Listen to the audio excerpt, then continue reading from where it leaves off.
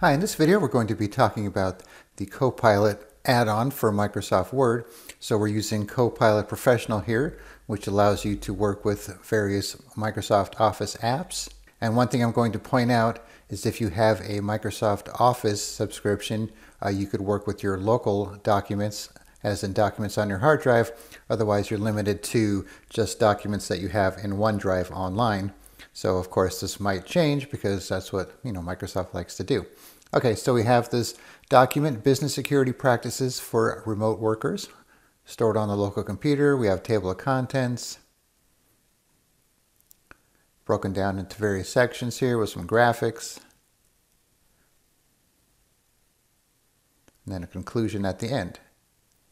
All right, so to access Copilot from within Word, we just go to the Home tab, click on the Copilot icon, and now it's going to give you some suggestions here, such as summarize this doc in 3 key points, ask some questions, summarize here again, is there a call to action? So for example, if we just click on summarize this doc, let's see what it does for us.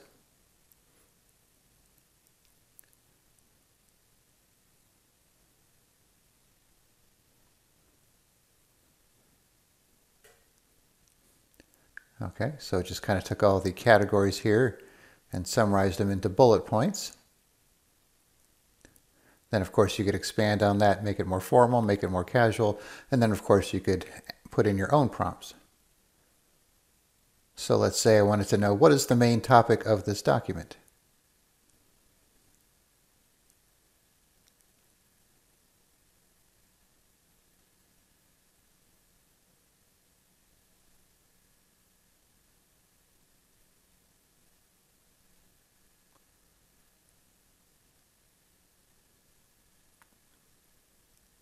And even though this is Copilot Pro, it still tends to be a little bit slow when it comes to this type of thing. Okay, so it found the main topic based on the first sentence here. Then it gives a little description of the document.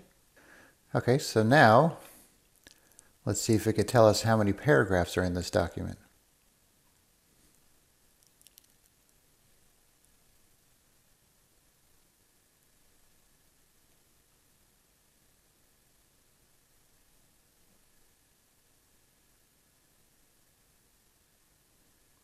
So 49 paragraphs. Okay, let's see if it could actually go through and find a specific word. So how many times is the word password used in this document?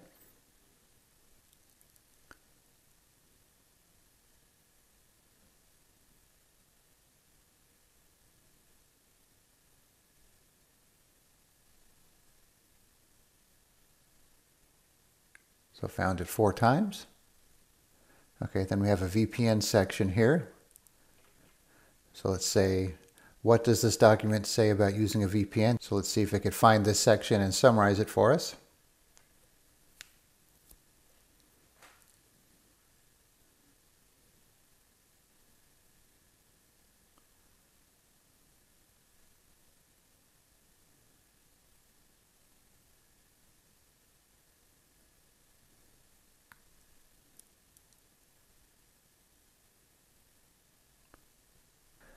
Okay, so here's what it found about a VPN.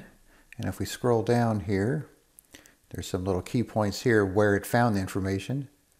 So right here from this document under this section, and then this document under this section, which is right here, and this document under this section right here. Okay, let's do one more test on this document here. How many images are in this document? Let's see if it could find that for us.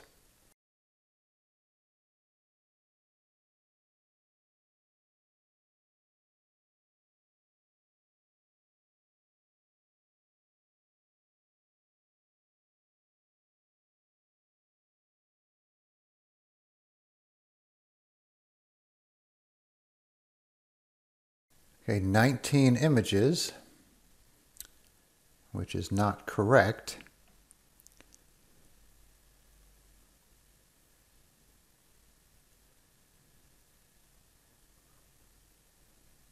It's actually 5, so I'm not sure where it got that from. And when I tried this the other day, it said it couldn't find the images or couldn't answer that for me, so this is kind of interesting. So it says AI generated content may be incorrect. In this case it was. All right, one more question here. Show me websites about using VPNs.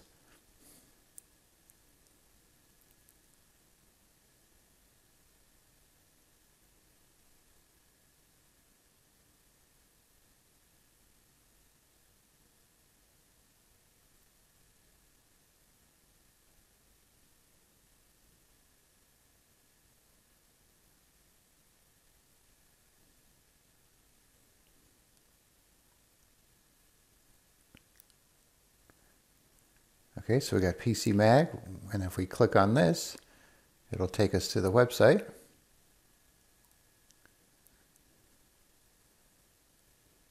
And then same with the others. And one other thing I want to mention is you could use your microphone if you wanted to speak your prompts, but of course you're going to have to make sure you have one and make sure it's enabled. And then you have this here if you want to view some prompts. So these are prompt examples.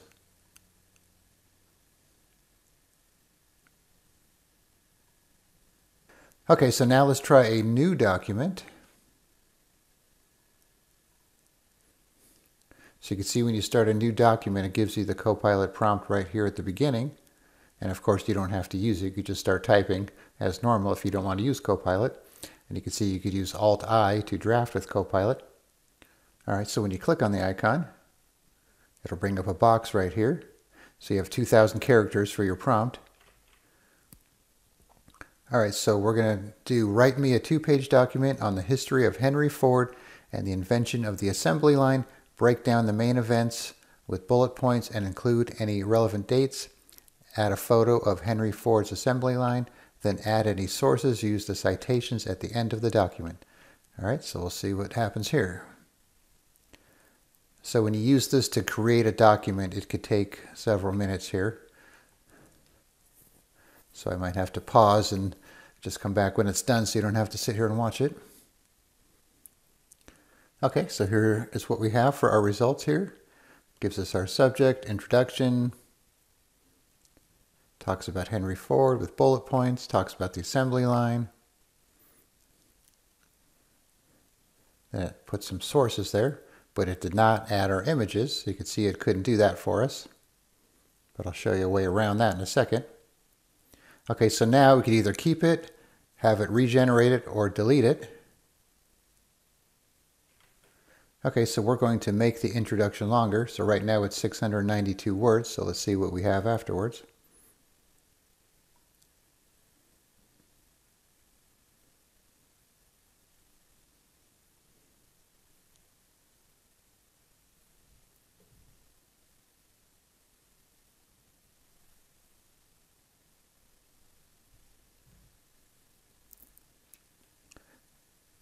Okay.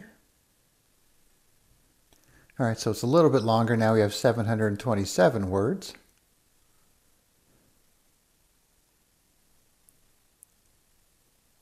All right, so let's add a conclusion to this document.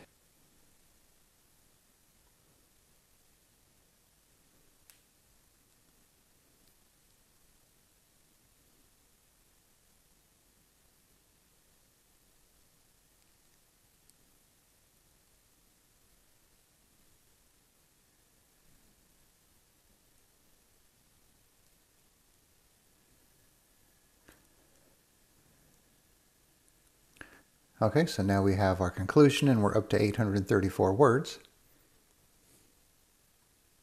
So once you have it all set and everything looks good, you can click on Keep It, and then that'll take it out of editing mode.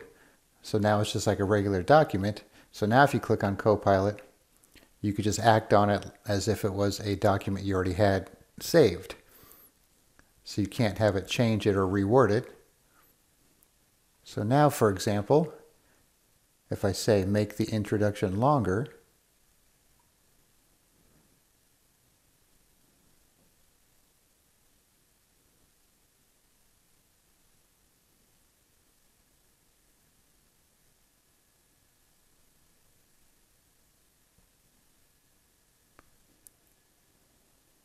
okay, so it didn't understand that, so let's try rewording it. make the introduction paragraph of this document longer.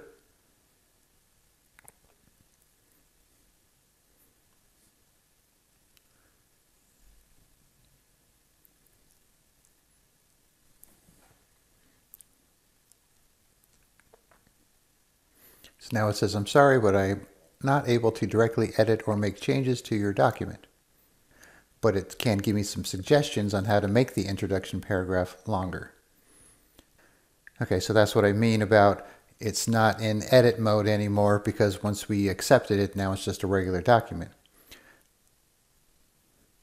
All right, so now we want to find some pictures of the assembly line to put in our document. So show me pictures of Henry Ford's assembly line.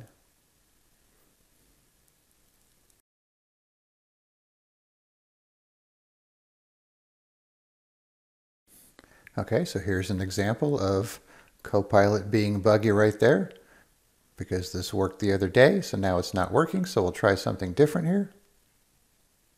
Show me pictures of the Model T car. Let's see if it has any better luck with that.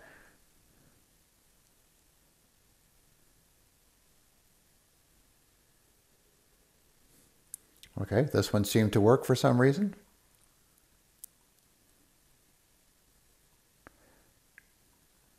Okay, except the results are not that good.